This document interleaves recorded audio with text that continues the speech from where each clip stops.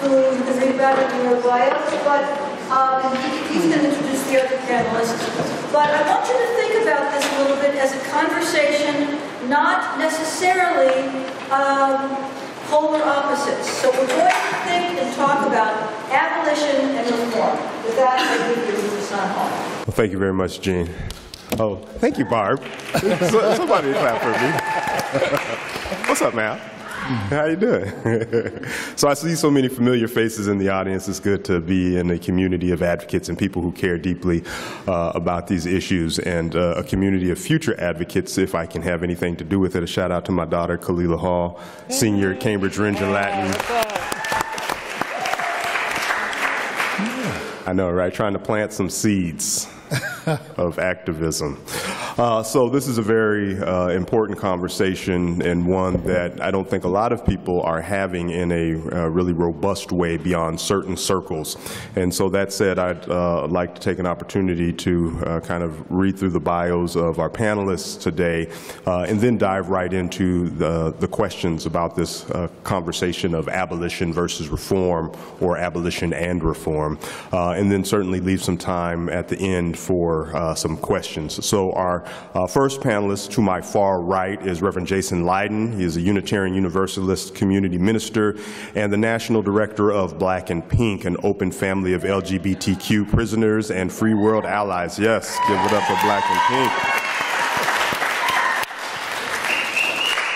Yes, Jason spent the last decade following his incarceration working with the LGBTQ prisoners, doing advocacy, organizing, and power building as part of the movement to abolish the prison industrial complex. Jason has published multiple articles on prison abolition with a focus on the impact of sexual violence on prisoners, and is currently a part-time lecturer in the Crime and Justice Studies Department at UMass Dartmouth. Reverend Jason Lydon.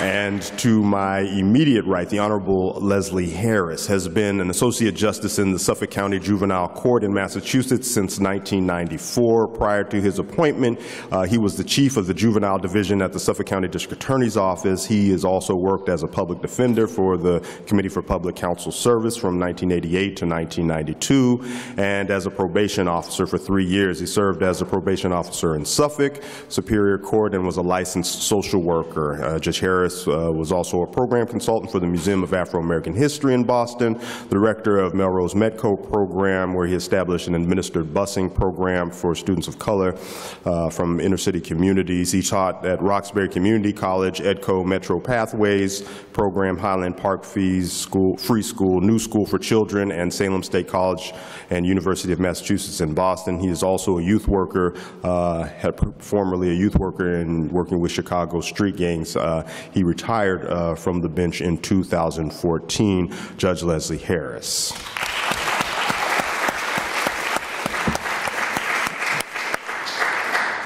And I think I'd be remiss if I didn't point out that as a former prosecutor, now reformed, and civil rights activist, I used to have cases in front of Judge Harris. And as prosecutors, we hated Judge Harris. We not personally hated him, but for the sake of our work, we didn't like going in front of him because we felt that the objective that we were trying to reach, which was lock these kids up, and it wasn't that blatant. It was more, we need the juvenile justice system to bring about reform in the lives of these young people. But Judge Harris had a different perspective on that, and it wasn't about holding kids. It wasn't about keeping them in cages, and he was very concerned and interested in the lives of these young people, and that was something that I, as an African-American prosecutor, certainly appreciated, and really had to work to convince some of my colleagues that what he was doing and the perspective he had was an appropriate one. So that said, I want to dive into some of these questions. And Reverend Lydon, I think a lot of people, maybe not the people in here, but for the sake of those who go out into the world and do advocacy and have family and friends, are skeptical about the idea of prison abolition or even police abolition. And so how would you describe or explain this movement of abolition and how they work and why it's important? absolutely. Thank you so much. And I'm really excited to be here, also recognizing so many great faces. And Sophia, it's so nice to see you here. Yes, I sure can. Sorry about that. I think the first thing about abolition is that it is a value statement. The value statement of the movement within abolition is that human beings have the potential to do great and good things, and human beings have the potential to do terrible and awful things. And that we recognize that in all people. And that abolition has an understanding of power, that people are often held accountable for the harm and violence that they do when they don't have as much access to institutional power, whereas people with greater institutional power are never held accountable for the harm that they cause. And that is true both in our lens of capitalism in terms of corporations and empires. It's also true in interpersonal relationships, where we look at the ways in which people who are in abusive romantic relationships, the person with power in that relationship is almost never held accountable for the harm that they are causing. And so abolition is about coming up with new solutions that aren't relying on punishment and retaliation and retribution. It's about coming up with real solutions that are addressing the realities of harm and violence. And I think a key to abolition is understanding out of the abolitionist lens that the prison system can't be reformed because it's not broken, that the prison system does exactly what it is intended to do, that it locks up and destroys the lives of those that society considers disposable, undesirable, expendable, and specifically going after black and brown people, people with disabilities, LGBTQ folks. And that abolition is about figuring out ways that we support the communities who have been directly targeted by the prison industrial complex to figure out and create new ways of dealing with justice and harm in a radically different way of doing things. Thank you. So, Judge Harris, I noticed a physical reaction to Jason's statement that the prison system is not broken, despite the contextualization that he gave in that it's doing what it was intended to do. Given your experience as someone who has worked in the criminal justice system and seen it up close and personally, and even the interactions that you've had with the criminal justice system in your personal life through family, what are the reforms that you see that are necessary that could make this, what some would say, broken system work right? Well, first off, thanks for including me in this discussion. I don't disagree with Jason. Taking the term abolition, you know, of course, that's a personal statement in my history, but I'm also realistic. And I would love to see us abolish prisons. But in the meantime, I think we have to correct prisons. We have to change prisons. Most of my legal career has been in the juvenile court. But I've also been a mentor up at Norfolk Prison for 20-some years. And at some point, I was over at the Bridgewater, Sexually Dangerous Unit. Used to mentor up there also. And one of the things that I recognize is some of the most talented, brightest, capable men that I know are in these boxes. And we're wasting them. We're wasting their potential in the system as it now exists.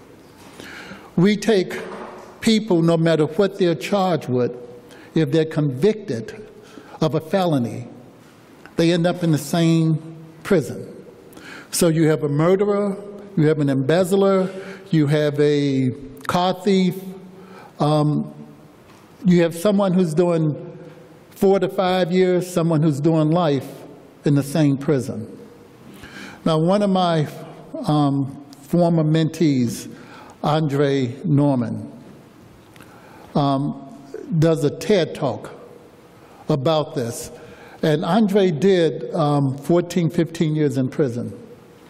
One of the brightest young men that I've known, and he did 14 to 15 years in prison. He was in my youth group at church. And I listened to him. I listened to him because he has lived the experience. And what he talks about is that very fact, that we have people who are doing different times in the same prison, and that doesn't work. What you need to do is to separate people. If you have 5 years, you should be in a 5-year prison. If you have 10 years, you're in a 10-year prison, and then you move to a 5-year prison as you do your time.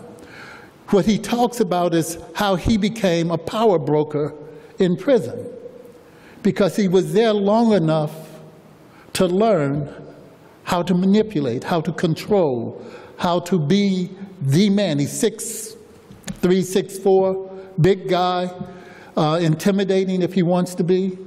And he talks about that. And if we don't change our prisons so that we can educate, someone said 40% of all men in prison. I'm talking about men because that's been my experience. 40% of all men in prison are functionally illiterate. I disagree. I think it's higher than that. I spoke out at Norfolk Prison, and it's 300 men in the auditorium, and I asked a simple question: how many of you graduated from high school? Now, granted, I put half of them to sleep, so we got 150 men who were paying attention, but still there weren't 10 hands that went up. And that's a very clear statement.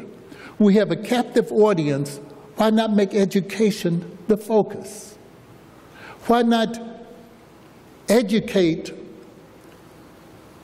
folks instead of vegetating them, letting them just sit and do nothing? Educate, you get out early, when you meet certain milestones. We can change how we do this so that when you come out, you're employable. We need to do away with quarries. Now, you want to talk about abolition. That's one I believe in. Quarries, once you've done your time and you've paid your price, we're supposed to be through. We're supposed to start fresh, but we don't. Even in the juvenile court, people say, oh, it's just a juvenile record. No. You get a juvenile conviction, that juvenile conviction is there for the rest of your life. Even if you weren't convicted, you have to explain away being in court. And I've had too many young people who were in the wrong court, should not have been there at all, but still have to explain away for the rest of their lives because they got arraigned while they were in court. See, we need to be able to wipe that out. We need to give people that proverbial second chance.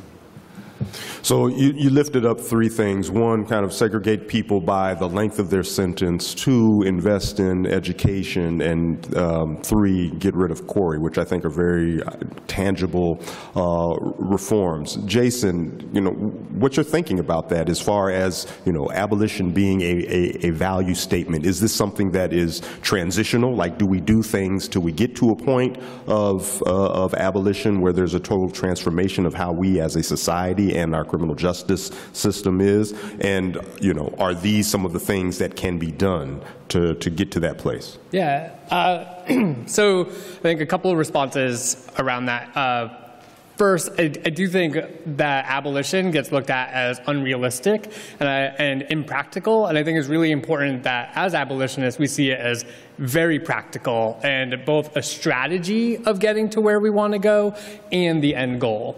And so Ruth Wilson Gilmore, who's a brilliant abolitionist, scholar, activist, she talks about non-reformist reforms, or what other people call abolitionist reforms. So that which removes bricks from the system. So it's things that we can engage in, work that we can do, recognizing that there are 2.23 million people in prison, 5 million more on probation or parole, that there is a reality of the carceral state's power just in terms of that type of surveillance. And there's, the many police and people's communities, the surveillance that's going on. So there's much work that can absolutely be done and must be done in the meantime while we are figuring out ways to actually tear down the concrete and steel that is locking our families and loved ones up. I think some of those are ones that abolitionists would get absolutely behind. I think Corey abolition would absolutely be an abolitionist reform. It's about taking power away from the system, putting the power back into the community that's been directly affected. I think that would be an essential piece that people would get involved in. Whereas if you look at Corey reform in Massachusetts and what happened in Massachusetts, I would suggest that actually a lot of abolitionists were not very interested in being involved in Corey reform that happened here and the work that happened, because if you are having, your Corey sealed after 5 years or 10 years, if you had a misdemeanor and you couldn't get a job in 5 years, that 6th year, it's very unlikely that you are also now going, oh, everything should be fine now, another year later.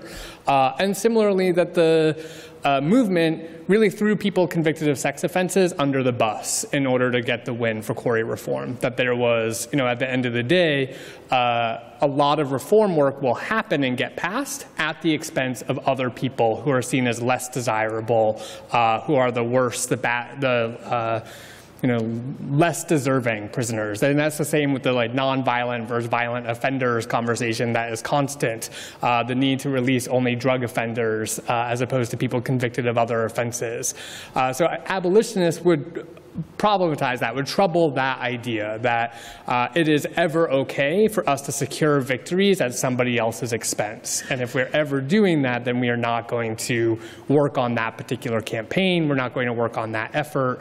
And at times, we'll even oppose it. I think that's, for abolitionists and reformists, we need to figure out there are lots of places where we can work together and that we can align and do things with each other in terms of pushing for changes. There are other places where we diverge and we're going to work on separate things, and that's okay.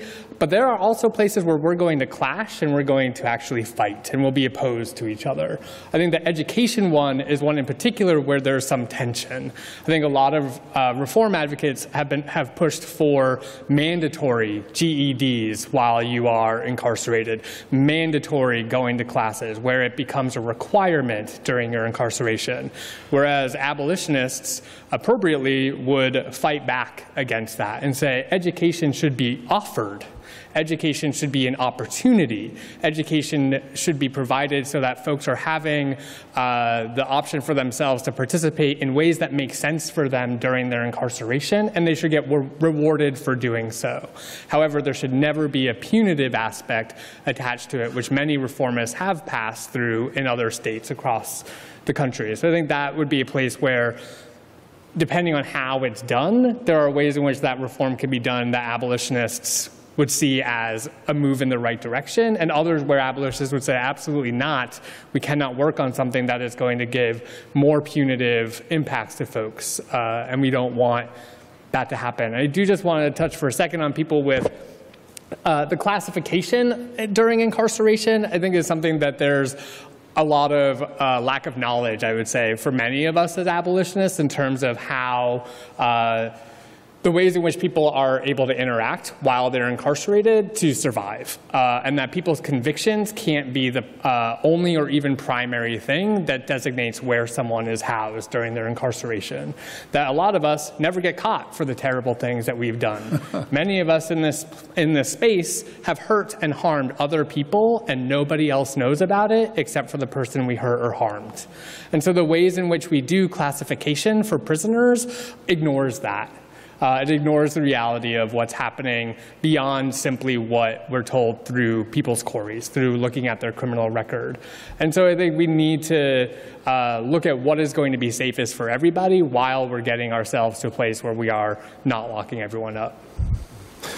So in the meantime and in between time, then figuring out what works for everybody, could both of you talk about the way policing impacts incarceration and what a reformed or an abolished criminal justice system, what does policing look like in those types of system where it's either reformed or where there is prison abolition? Now, for me, I come from a strange background in some ways. I grew up in the projects in Chicago. If the police came in our direction, we ran. If we're just playing hopscotch, I don't care what we were doing, we ran because we did not have a positive interaction with police. I will always have a scar on my head from the police as a child. And that influences me for the rest of my life. On the other hand, I know that how close I came to being one of those people who was a victim, and how close I came to being a victimizer. The first time I got stabbed, I had done nothing to the person who stabbed me. And I carried that anger with me for over 50 years. And it was when I was sitting at a conference on mental block, on recovering from trauma, that I realized I was a trauma survivor. Been stabbed twice, cut once, shot at a number of times, but that was part of growing up on the south side of Chicago, where I grew up. Everybody had the same basic story, or close to it, you know, and I had just watched my cousin on YouTube. They had a story about another project in Chicago, and my brother said, "You should watch this video. You get to see your cousin die." You know, and I watched the video, and there was my cousin who had been stabbed and died during the video. And I take that all with me, and then my father was a military cop. My older brother was a Chicago police officer for 30-some years and eventually became a police chief in another town.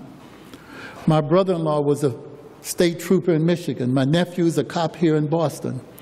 And so I have both sides of that coming at me. I know that if I had come across the guy who stabbed me, that I probably would have, I fear what, you know, even 50 years later, I always said that if I saw him and I was with a walker, I'd try to chase him down with my walker to get him, because I had never gotten any satisfaction, you know. It was, so now I'm involved in restorative justice. And we're trying to create a program of restorative justice. And part of what got me interested in restorative justice were the men up at Norfolk Prison who have a restorative justice program there, not for the people outside, but for themselves, and for them to take responsibility and try to come to terms with the harm that they've caused. And we're trying to create one in the Boston Public Schools. We have one up in Middlesex. We want one in Suffolk. And I think that unless people can feel that justice has been done, they were doing a video earlier, what is justice, you know, unless people feel that they've been treated fairly, whether it's being sent to prison or not having anybody being held accountable for the harm that's been done to you, then we don't have justice. We don't have people feeling complete, you know, and we have to do that in our society, because I know how I felt, how the second time I got stabbed was an accident. He wasn't trying to stab me, he was stabbing somebody else. I was the counselor trying to protect the other kid, and he apologized, he got sick, we had to send him home before me. And that was a whole different feeling. But the one that I didn't do anything, if I know I would have killed him. And no way to get around that. That's how I felt. Sure. You know, and I am glad that I grew up before guns were so available in my community. Although I could make a pretty good zip gun back in the day. I understand that it's not just who you are that can put you in prison. It is circumstances that you confront on a day-to-day basis. I never valued education. I tried to be a high school dropout, except the assistant principal, Henry Springs, caught me and threatened me. Thank goodness. Changed all that. So it sounds like some of the life's experiences and levels of personal accountability are things, and this restorative justice approach are things that police need to take into account when they're interacting with we have to have people who understand my community, right, working in my community. People who are not afraid of me. You know, with my boys, I'm the smallest in the group. I had 3 sons, my 2 sons and nephew living at home, 6'2", 6'5", 6'10". I feared more for them out on the street than me. I keep this little gray stuff on my face. As someone said earlier, you know, you get that little pass because you're no longer in that group. Well, my nephew gets out of the car and police are intimidated. Sure. And puts him in danger. My youngest son is, you know, 250-something pounds. He gets out, he's intimidating. They're all nice young men, college graduates, 2 teachers out of the group, but nobody knows that. You know, people say, like, even me, I mean, I'm a judge, but when I get pulled over, I grab hold to that steering wheel and feel just as nervous as any other black man because I don't know what's going to happen. I don't know who's coming up on me. Right, right. So let me quit. Reverend Lydon, what does policing look like in a system where prisons are abolished? So I think to answer similarly to start, looking at my personal experience, I think my whiteness has a huge impact on how I experience the police. I, for the most part in my life, have never been threatened by police unless I intentionally put myself in a position at a protest where I was trying to cause trouble, that I have never been the target of police violence. That the police have never been taught to go after me. They've never been taught to fear me. They've never been taught to target me. In large, because I am a white person. And I come from a family that also has police officers in it. A lot of my second cousins, all my dad's cousins are cops, whereas on my mom's side, all of the men have been in jail. And so I grew up with 2 very different perspectives on the police. While I was never the target of police, I grew up with the perspective that police are your family and they're the people that, you know, we had a canine dog come to my 8th birthday that I thought was so great, not thinking about what I know now, the trauma that can cause for other folks. The generational historical trauma of a police dog coming to a birthday party is such an incredibly white thing to do. Not recognizing and understanding that, right, as a kid. And then on my mom's side of the family, who all grew up, you know, poor, drug addict family, grew up in the South Street Projects in JP, where, you know, the police were a terrifying force, not because of your fear of getting killed or shot, but fear of getting arrested, fear of being harassed, and fear of being locked up. And so I had a sense that, well, my family, because my family did class traveling. My mom and my dad both class traveled a bit. And so I grew up in the suburbs of Boston, so the police were not something that I was afraid of. And it was until my incarceration where the first time I ever had a gun pointed at me was from a guard pointing a gun at me, moving from a prison in Georgia, getting onto a plane to come to a prison in Massachusetts. And realizing and having a sense of policing that was so very different from what I had been taught before. And began having conversations with more folks and understanding the history of the police. And I really appreciate Shay and Ayanna earlier talking about the history of the police as slave catchers, right? That we have, if you haven't read Our Enemies in Blue, looking at the history of the police, that was really transformative for me, understanding kind of the legacy of police, and that as a white person, that whiteness itself is a policing force. That simply my presence can be a policing force to other people. That my presence in black communities brings with it the impact of anxieties around what happens when something happens to me, that my presence in ways shapes and changes the behavior of folks around me because of my whiteness as a policing force. And so as someone doing multiracial organizing work, doing anti-racism work, understanding and learning the role that policing has in lots of forms got me understanding that the police as we understand it today is a form of control that we need to do something different. That it causes so much harm. The Black Lives Matter movement is another iteration of movements that have happened long before the Black Lives Matter movement, that they stand on the shoulders of those who fought and gave their lives, highlighting the violence that the state has been doing to black communities for years and years and generations and generations.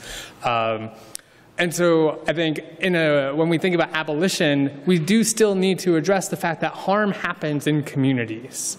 But police aren't addressing or dealing with that harm authentically. I think as a survivor of sexual violence, one of the things that I was realizing is that I couldn't turn to the police in many ways because they weren't going to do anything. They don't actually have the real resources to make me feel better. That they weren't going. What's that? Or the training. Or the training. Or that's their investment. That their investment truly is about protecting, I believe, private property and white supremacy. That is the role of police. And so if I understand that as the role of police, then I can't turn to them to make me feel better when I experience harm. And I can't expect that other folks would be able to do so because of their own experiences with police. And so that said, I think in a world where abolition happens, harm doesn't disappear. Human beings do, like I said at the beginning, we do bad things to each other. We have the potential to be wonderful and loving, and we have the potential to do terrible things. And so in abolition, we still need accountability. And so you were talking about restorative justice, which I think we'll talk about more. But I think there's lots of different ways in which we need to engage in addressing harm in real ways because police aren't doing it. And I think even the crime statistics of what we consider illegal, unless you're killing a white man, other than that, you're more likely to get away with whatever illegal thing you did than you are not. And so the police aren't actually even addressing what they consider crime, never mind the harms that I see and we consider as the things that are harmful. They are non-functioning even in the thing that they say they're supposed to do, but they are incredibly functional at surveilling and controlling communities of color, marginalized people. So let's pick up on that, Jason. And Judge Harris, you mentioned this as well, this idea of restorative justice. One would think that whether it's through the reform of the current criminal justice system or the abolition of it as we understand it today, that restorative justice would be a foundational centerpiece of that. Jason, can you talk about what that would look like, what is necessary to make it functional? Because you pointed out that harm will still happen, but how can we speak to the needs of victims, whether it's the need for their feelings of safety or their need for healing or even in some instances their need for revenge, and what happens when victims don't want to participate in this restorative justice process? Absolutely. I think the term restorative justice has been I think very well critiqued by folks, specifically the organization that is of interest to me is Generation 5, which is an organization of adult survivors of child sexual abuse. And they say that we can't restore justice where there wasn't justice already.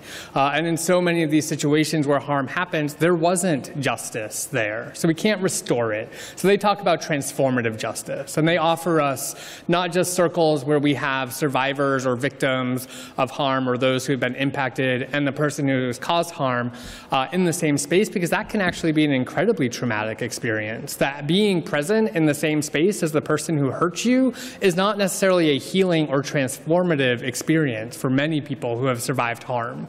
And so instead they say that first with transformative justice, we need to make sure we're doing survivor-centered work, where people who are survivors of harm, the first thing that is happening is we are making sure they have all of the things that they need to heal, that they are having a break from work if that's what they need, that they are having full support of community members, that they're having therapeutic support and care, that they are having medical care that they need, that they're having meals provided for them, that their travel is taken care of to wherever they need to go, that the resources and time that we have need to be first and foremost focused on survivor healing and care.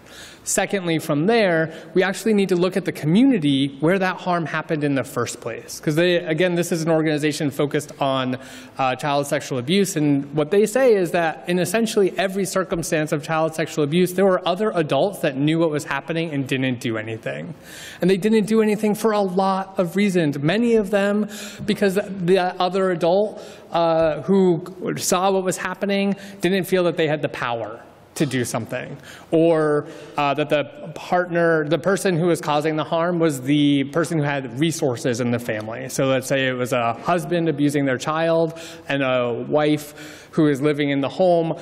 did not have access to a job, so the person who is being abusive controls the money, controls the rent, controls the home, and maybe there are other children there too, and not knowing what to do. So the second thing that Generation 5 looks at is saying that we need to make sure communities have the resources they need to be active bystanders instead of passive bystanders, where we are learning how to engage when violence is happening and know what to do, that we have the resources and support necessary to make it so violence isn't happening, and that survivors who experienced harm while we did nothing, who might be angry at us as bystanders, have the space also to confront us as well. That's not only confronting the person who caused harm, but often also confronting the people who did nothing. And then a third piece, obviously and essential, is that holding the person who caused harm accountable. And that's having another circle that has a sense that that person has value, and that it is people who care about that person are part of this process. That they are held accountable in lots of different ways. Examples have been given by Creative Interventions, is an amazing organization that was based in New York City that gives many options around transformative justice. There's a book, The Revolution Starts at Home, looking at transformative justice models. But one of the key things that is almost always present is that the survivors of harm have a list of demands of what they need from the person who caused harm in the first place. And that part of the circle around the person who caused harm is ensuring that they meet those demands. And is that you can't go to certain spaces that you used to go to before because that's where the survivor goes, and you need to stay away from them. You need to shop in a different store to get your groceries so that that person doesn't have to run into you. You need to enroll in a different university because things need to be done differently. And that it's making sure that that person has the ability to do those things and is supported in doing them, and not demonized for only being a person who caused harm, that they're more than that. The people who care about them are holding them accountable in part because they know you did something wrong, you caused harm to somebody else, and yet I know you have the potential to be better than that. I know you are not only that thing. And that because I care about you, I want to be in this process with you. And so I think that that's kind of a model that it can't be seen as a one-size-fits-all. I think that's one of the biggest things that our criminal legal system does that is particularly egregious, is this idea that all forms of harm can be addressed with the same way of dealing with things. Transformative justice needs to be unique to essentially every instance of harm. There can be many tools that are available for folks for us to do that. And just a real quick piece on revenge. Revenge and vengeance are very important feelings. They are very powerful feelings. For survivors of harm, vengeance and revenge are beautiful fantasies, and they need to stay fantasies. And that's one of the things about transformative justice that I think recognizes that for those of us who have experienced harm, that we need to be able to have space where we talk about hurting the person who hurt us. We need to be able to write stories about that. We need to be able to make art about that. We need to be able to yell and scream about that. And then our community needs to be strong enough to remind us that that's not what we're actually going to do. Our community needs to be strong enough to say, we have values greater than that, and we hold your pain and anger and anguish, and we see that as holy in a religious sense, and we see that as something that is valuable to your healing, and we're not going to follow through on that. When we think about survivor accountability and we're following what survivors say, if the survivor tells you, I want you to go and stab the person who did this to me, we have values as a community in transformative justice that says, let's hold that as a vengeance fantasy, and let's be in that and feel that, and let's work through it and go through somewhere else, and figuring out ways to do that together. Judge Harris, what is some of the work that you're currently engaged in, and what is necessary? First off, I could listen to him all day. Well, we have a program called Our Restorative Justice in the schools that we're trying to have in the school system in Suffolk County, and we're just now breaking a few doors down to get that. One of the realities is that most of the children who came in front of me in court came from schools, from incidents at school, not from the community, not from being out either coming to school or going home from school or being in school is when we got them in court. And most of them didn't belong in the court. Most of them should have been treated in the school for what it was, being a kid. If I were growing up now, I'd have a long record. And I know that because my mother had to come up to school 2 or 3 times a week because of my behavior, which is a reality. But that same behavior now gets you brought to court. And that frightens me because we're criminalizing children from the age of 7, 8 years old up for being children. And we've got to stop that. And there's so many things that we could do differently that we would save money on, would make a difference in society, but the people who are profiting off of this would not profit off of it. You know, right now, the big whole thing about marijuana, you know how many young people I defended around drugs? And now the same people, one of them was a prosecutor, is now talking about opening up a dispensary. That's so offensive to me. Yep. I mean, I believe in all organic drugs being legalized. I need to get that out. And sold at the drugstore. You know, I don't think a judge should be able to use drugs and sit up and make decisions about people's lives, or a police officer, or the pilot that I had to fly with yesterday.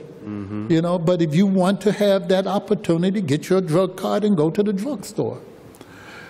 But we don't do that. You know, now that it's affecting people other than those folks in my community, I live in Roxbury, now it's a medical issue. Right, public health issue. Yeah, so I don't disagree with that, but it should be retroactive.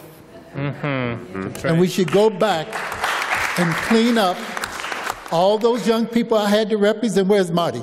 Yeah, all those folks we fought for over at Roxbury Defenders and Committee, clean their records. Take it off, because it was a medical issue and we failed to recognize it. Yep. Okay, so now I got that out my system. I just think there's so many. I'm working with a young man who is creating a thing called the People's Academy. When we were talking about education in the prisons, I wasn't talking about just reading, writing, and arithmetic, because not all of us are going to do well in that. Right. I have young people who talk about they want to be auto mechanics or music producers. Well, you know, when I was growing up, you cleaned the carburetor, you know, clean the butterfly valve, and you were gone, you know. Now you got to have a computer degree to work on cars. You're going to be a music producer and can't read music because we don't have music in the schools? That doesn't work. You know, so what I'm talking about is giving people in prison and in our schools the education that fits them. You know, I mean, some of us I love books. You know, I still have to have the paper in my hand because I love books. But not everyone is going to do that. So we need to give, even within our prisons, an opportunity for people to grow. We talk about rehabilitation. And one of the guys in prison told me, I was never rehabilitated. So how are you going to rehabilitate me? You know, and that's so true. We have to talk about building from the ground up sometimes with some of the people and young people that we work with. And if we're not willing to do that, then we have to talk about getting out of the game, okay? And then we have to talk about abolishing a system that perpetuates what we've always been doing. Right. You know, and I believe we can transform because, see, again, I've been a victim. And I could have been the person out committing that harm so easily. One of the guys who I had a big confrontation with, a guy named Thunder, that was his street name. If the police and my father hadn't gotten it, I don't know what would have happened. But Thunder ended up doing 30-some years in prison, as did 2 of his brothers, each for murder, separate murders. Thunder came out, his younger brother came to Boston. I saw him years ago. Thunder apparently is someplace here in Boston and is an accomplished artist. Well, Why didn't we start that when we were young? That skill that he had, maybe his victim would still be alive. You know, if we had recognized his talents in school and nurtured those talents. When I taught 3rd and 4th grade, and most 3rd grade teachers can tell you which kids are going to make it and which kids are not in our system as it is now established. A 3rd grade teacher can tell you this, and if they can tell you, shouldn't we have to be able to do something to change the outcome? Right. If we know what the problem is. So from that point, we got 10 minutes left, and I want to make sure we get to some questions in the audience. If you all could briefly, 1 minute each, say 1 or 2 things people here can do when they leave this place to further either this movement or this conversation about abolition or reform, and what are some resources that are available? 1 minute. I would say first thing to start with is if you don't have a relationship right now with somebody who's locked up, you should change that. There's no reason everybody in this room shouldn't be writing to somebody who's in prison. And that you should tell the other people in your life to do so as well. Black and Pink, we have 8,000 prisoners looking for people to write to. So you can use us as a resource for that. I think that's one of the first things. 2, try on the idea of abolition. If you're not an abolitionist, try it on anyway. Try on seeing what are ideas you can think of that we would do differently, because our criminal legal system already isn't addressing things like murder for everybody. Not everybody who kills somebody gets held accountable for it. Certainly 14 out of 15 people, according to the FBI, who rape someone will never spend a day in jail. So we're not addressing these things that we often talk about as like prisons keep us safe from this. They don't. So try on abolition. See what it would feel like to come up with something else. If the ideas of transformative justice I suggested aren't exciting to you, there are so many other things.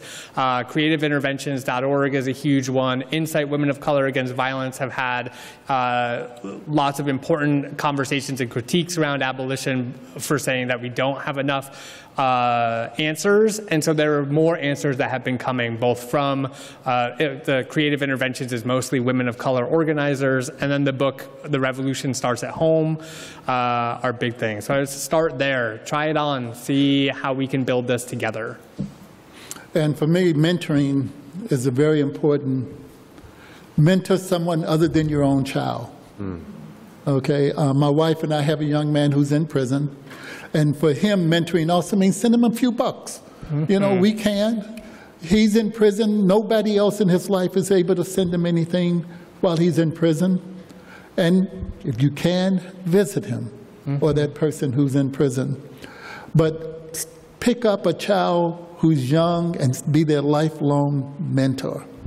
One of the things I love is that I see my mentors all over the justice system, doing wonderful things. And sometimes you mentor someone when you don't even know it, you know, about a little thing that you did, and they feel they have to pay it back. I got a story, but I won't tell it here. One of the things I believe is that we don't give up on people. I don't believe in throwaways. And I know it's easy when someone has done a horrific crime to say, throw them away. I don't believe in the death penalty because we make too many mistakes. And until we get to a point where we can bring them back, we shouldn't be able to take them out. All right, let's give, okay, let's give our panelists a hand.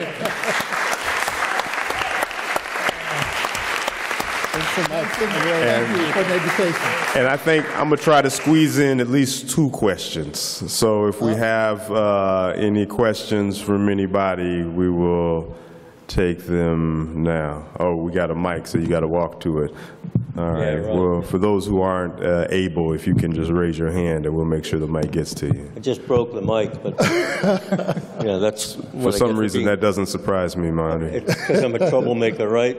Well, anyway, first of all, I appreciate very much what all of you have said, and I have one quick comment to Reverend Lydon to check out Susan Jacoby's 1983 book about revenge.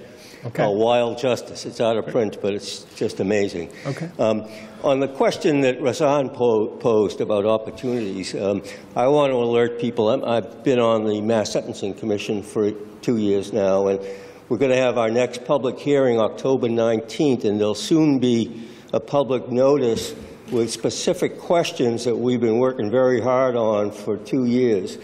And I'm hoping if you go to the Mass Government website, Mass Sentencing Commission, it'll be posted soon. We're still finalizing the specific questions. They're pretty broad questions, like safety valve for mandatory minimums. And I would certainly encourage the broadest possible input. Along those lines, I just want to focus that in one way, which is to say, what's happened here today is a wonderful reflection of what I've seen since 2010, when the Corey bill, which was flawed, passed through. But what it did was generate a grassroots movement in favor of criminal justice reform and racial justice, which I've never seen in the 40 years that I've been doing this work. So it was a big breakthrough in that regard, and many of you are part of that. What I think is missing in that movement is a focus on what exactly should be done. And as much as I favor abolition, there are opportunities to do things in the next year because of the Council for State Government process that's going on, which I have limited confidence they'll do a lot, but they will come up with numbers that we can use to, say, channel resources from wasted incarceration to crime prevention and public safety in communities. So I hope people will look at the specific questions that are going to be posed and come in and give some very hard-hitting comments on the answers. We're up against a monolith, which is the district attorneys. They have the ear of the Speaker of the House and the governor. So it's going to take a lot of work on all your part and all our part to get some good things done. Thank you. Thank you. That was so long. All right. So I don't know that there's a question. Well, I wanted to get one more thing wanted out. to, yeah, go ahead. Yeah. And then if I there's grew another up during the question. civil rights movement, and I just want to say to those folks, and I see your shirt, Black Lives Matter, for those young people who are involved, thank you. Thank you for picking it up and taking it to the next level. Because. Yes. That's how the kids say it, because, yeah.